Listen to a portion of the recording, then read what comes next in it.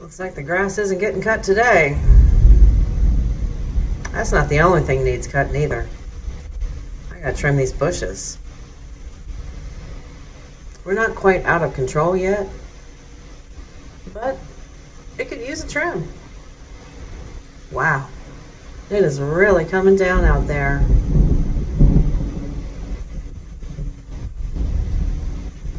Living in the Delta, y'all. Living in the Delta. Wow, Rascal, it is really coming down out there, huh? I can't see anything from here. We're back inside the shop right now, but I tell you what, we've got some serious lightning going on. We've got some heavy rain, and it was typical weather pattern for the summer here in Delta, Arkansas. We are in the Mississippi Delta portion. I know I've probably said that a bunch of times, but hey, maybe you're a new subscriber. If you are, welcome. If you're not a new subscriber, welcome. This is for all y'all. So we got quite a thunderstorm this morning. And unfortunately, pretty much the only thing that it does is prevent me from cutting grass yet again. On the plus side, I don't have to water my garden as much. We got a bunch of pieces to get through this morning, so I'm going to put you guys up on the tripod.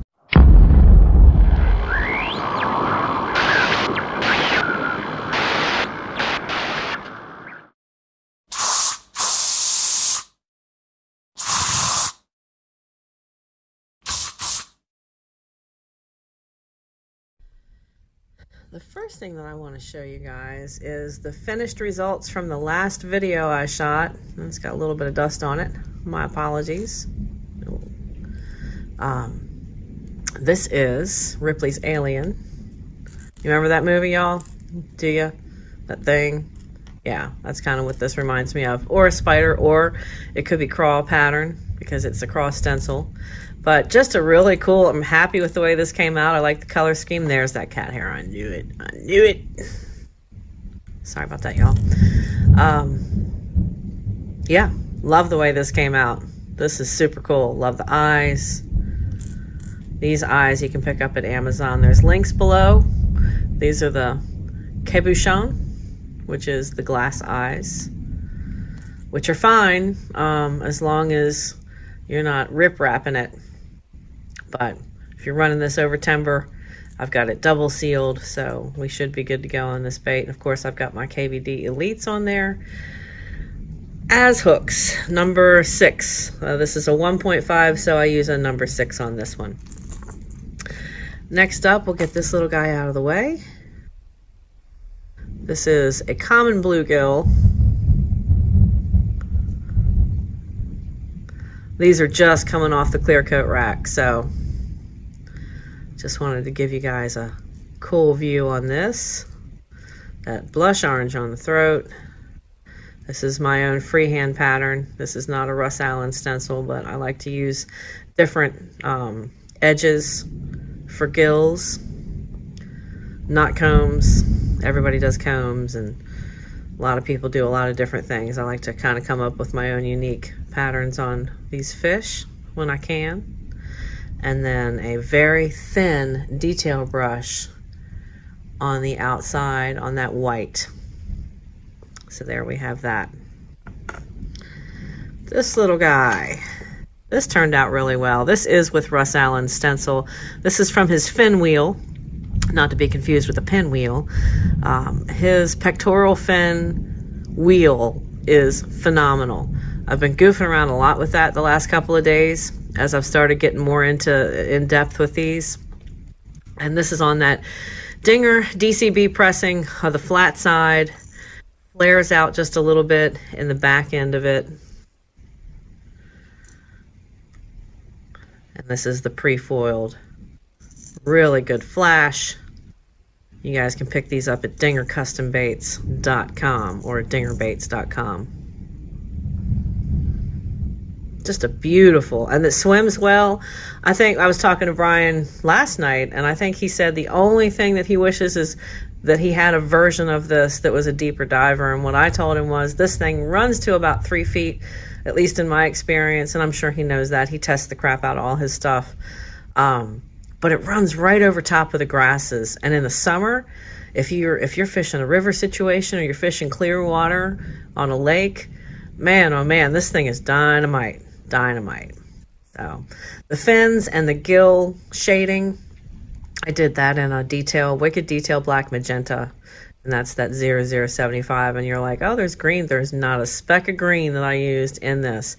The only thing that I did that was a little bit different is I used a purple. This is Createx Plum, Pearlized Plum on the very back, and then I sprayed that against an ultramarine Createx Blue, and then we used a Wicked Gold on the nose, and obviously blue and yellow make green, so it ended up blending, because I do wet on wet. It blended into this really cool light, almost like a light olive, but it's all pearlized, so super shiny. Extremely happy with the way this came out.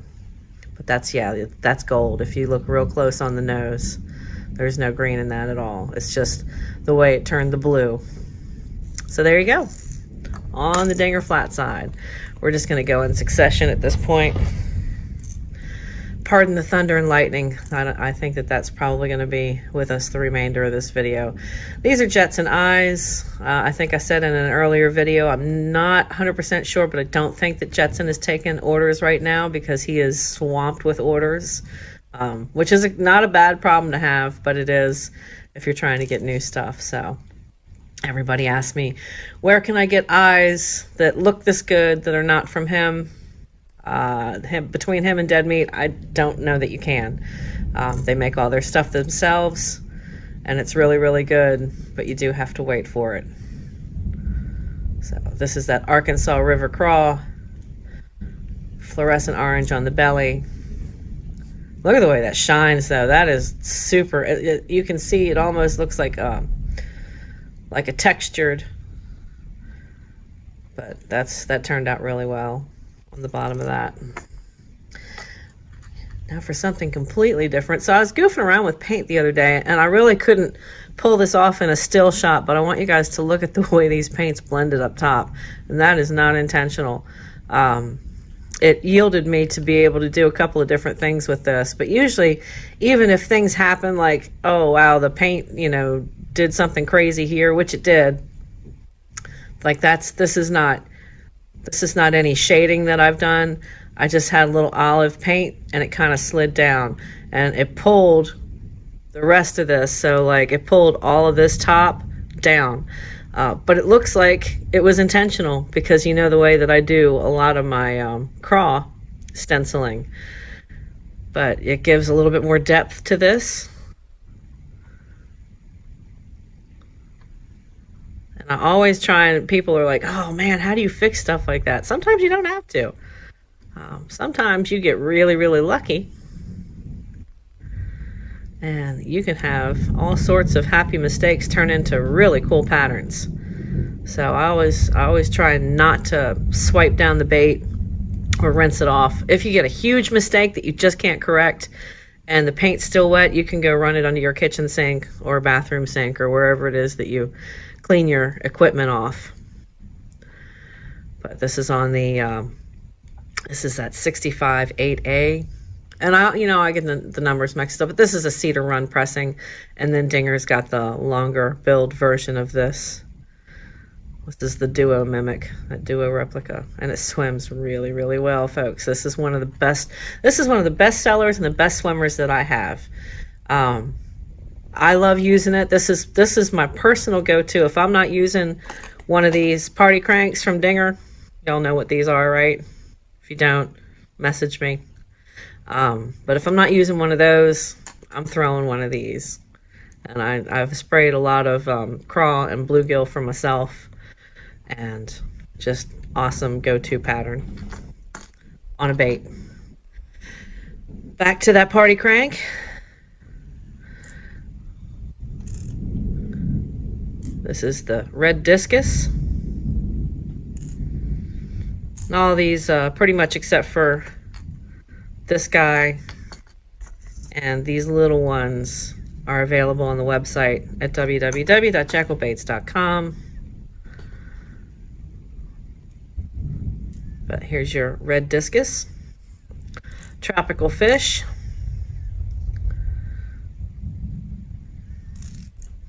Almost looks like it's been, like the threads have been pulled apart on that to give a little depth to it. Cool pattern, fun pattern.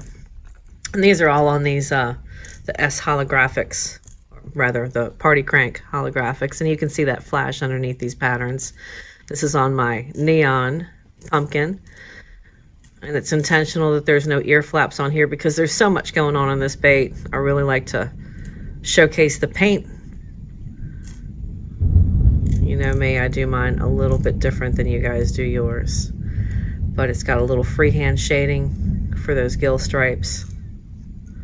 Traditional sunfish stripes. And that's just a very light coating of detail black magenta on that. And then we've got these eyes. These eyes you can get at Dinger when he's got them in stock. I haven't checked the website because I've had these eyes for a little while. A little hot pink on the bottom. So these are all fluorescent colors. And again, no green, just the yellow blending into the blue. Nolans. Actually, no, this is not. This is the, oh shoot. I've got a couple of different ones. I've got like a Lafayette, and then I've got Nolans. The Nolans is, where's that? That's this one. This is the Nolans. Hot Cross. Because they've already been steamed. Those glow fluorescent yellow eyes, those are awesome, wicked awesome. And you can get those right there, Lower Parts Online. Just gotta dig for them. If you want cool eyes, you can find them. You just have to look for them. These are Jetson eyes as well.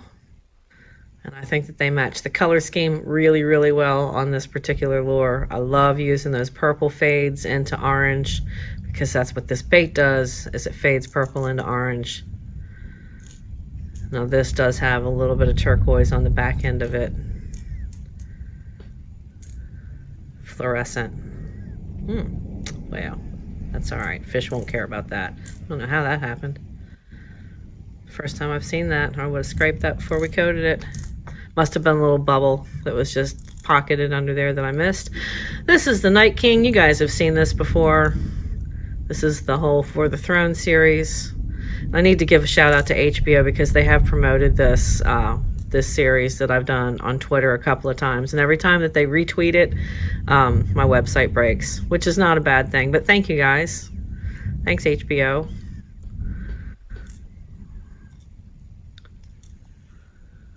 There's your Night King. Good bit of depth there that's portrayed in the stenciling. We'll run through the rest of these party cranks. El Diablo Craw, all red, traditional black shading, and a little acid wash on top. I love the acid wash effect. I do it whenever I can, because it does give a more natural, segmented texture to a craw pattern. Looks really cool. It just looks cool. And all of these, of course, are on those holographics. That seem to be all my clients ask for anymore, these holographics. I can't really keep them in stock. Neither can Brian. Showstopper. Here's the Showstopper. And I believe that is the last of the lipped Squarebill type deals on this. Now we're moving in to all of these and these. Some of these are in pairs, so I'll go ahead and give that to you. This, of course, is the Imperial Craw. And I did these on video. This is in the last video that I shot. This was with Russ Allen's Craw stencil wheel, these are phenomenal. These are, if you guys really want some help in learning and forming your craw patterns and working with stencils, get these craw wheels. I'll link Russ in the description below again, because they're just phenomenal tools to work with, and you can get it right every time, as long as you can lay your stencils down and hold them against the bait and not move them around. You're going to do very well with these, and you're going to get some really good looking stuff. I've got just a little bit of Maui blue on the head and on the tail, and then this is that burnt sienna underneath on the belly. And just something that Cup of Cheese always talks about from Pumpkin Bait Company. I love her work. She's a phenomenal artist as well. But remember, these are customs, folks. You're not going to get every single bait the exact same way because we're not machine spraying these. We don't stand in an assembly line with hundreds of baits coming through and just spray dots. These are all handcrafted one at a time, sometimes two at a time. Sometimes we're doing a run.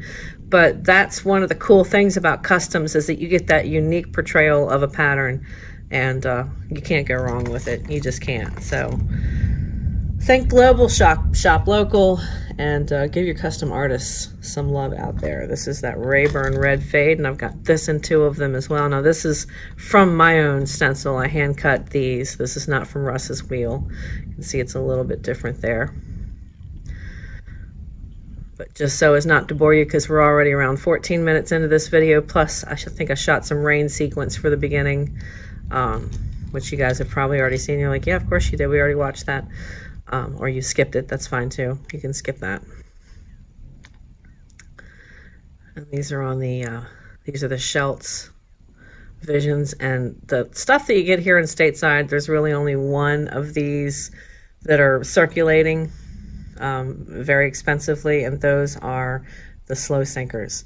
And most of the folks that I know don't fish slow sinkers, and people are getting those because they're less expensive, and the MOQ, which is the minimum order quantity that the dealers have to get, is less than if you're getting the suspending or the floating. And those are available, but you have to get them overseas. And I know that Eason has a few different types of these, as well as some of the other distributors from mainland China. So just know what you're buying before you buy it, because you're going to be like, oh, those are cool. They look like the Rick Cluns, or they look like the Megabass. They sure do, but you need to know what you're getting before you get them. So make sure you, and if it doesn't say on whatever website you guys are dealing with, then ask. You can always shoot your distributor a message and say, hey, what do these do? Are they suspending? Are they floating? Are they sinking? And then when you get them, test them. Make sure that what they're saying is right. So that's all, a little soapbox for that. But know your baits and know what that. These are the shells, and they are suspending. And then on the custom order, the client that ordered these S's also ordered a bunch of these. And they required or requested that I kind of mimic the patterns that I have in my Squarebills on these. So this is that Arkansas craw again. Once again, Jetson eyes, y'all. Those are just beautiful eyes. They're gorgeous eyes. You can't compare them. He does really well. Blackberry Jam. This is simple. This is effective. This is nothing but 3 shades of purple on this bait, moving down into a violet underneath. But it's got plum. It's got the real deep purple on top. And they're all pearlized paints, so they have a lot of flash, a lot of pop. And then I used blue, reflective blue eyes on this one. A couple more of these. The Nolans. And the purple craws. A couple of different eye patterns on that. And then last but not least, this is a Lafayette Shad. And the reason that I kind of go after Louisiana names on this is because it reminds me not only of the colors of Louisiana that you see frequency, like crayfish colors, and the purple. The purple is synonymous with, you know, Mardi Gras and stuff like that, so you'll see. But I've also spent a great deal of time in Louisiana. Not just the French Quarter, but I was all over the state when I worked on the water for the Corps of Engineers as a consultant, and I also spent a lot of time right after Katrina down there. So love the people, love the culture, and just like to pay homage wherever I can to those folks down south. And a showstopper, a little bit different eyes. The eyes are smaller, so I have different options available than the stuff that I normally have on the bigger crankbaits. These are a 4mm, 4.5 technically, if you want to get technical about the eyes. These are 4.5 eyes on these baits. So that is it, folks. We have run really, really long, and I hope that, you know, if you didn't want to be bored to tears with some of the stuff that I'm talking about, I'm hoping that you were able to fast forward through some of this. As always, thanks for hanging out on the channel for a little bit. I hope I'm able to teach you a few things, and you're able to think of some different patterns. And I will see you guys on the water. Thanks for listening to the rainstorm with me. Happy casting. Have a great weekend, everybody. TGIF. Thank goodness I fish.